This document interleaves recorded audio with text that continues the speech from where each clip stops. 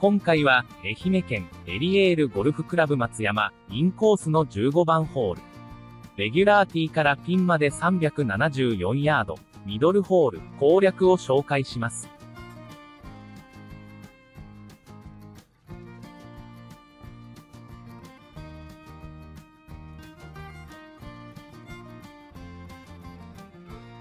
ティーショット、左サイドの OB が迫る難易度の高いパー4。ティーショットで、左を警戒しすぎると、右のラフや土手に打ち込んでしまう。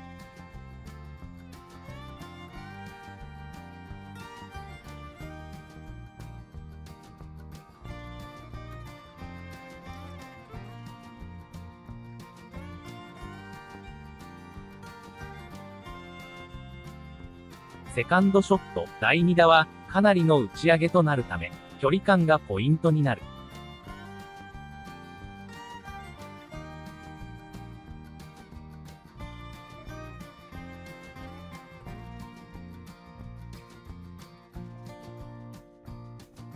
グリーン、奥から速い砲台グリーン。右サイドより左サイドのスピードが速い。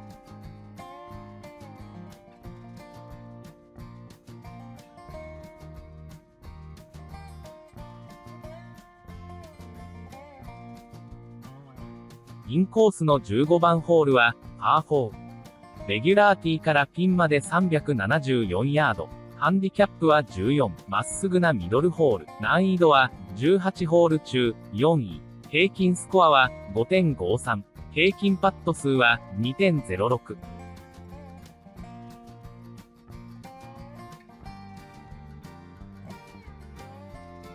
90切りの人は、3オン2パットが無難。100切りの人は、4オン2パットが無難です。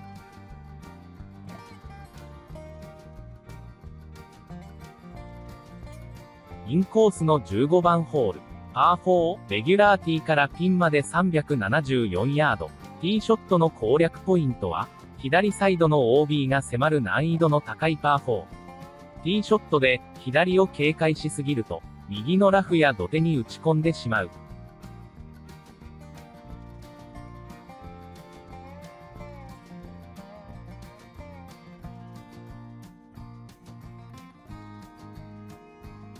インコースの15番ホール。パー4、セカンドショットの攻略ポイントは、第2打は、かなりの打ち上げとなるため、距離感がポイントになる。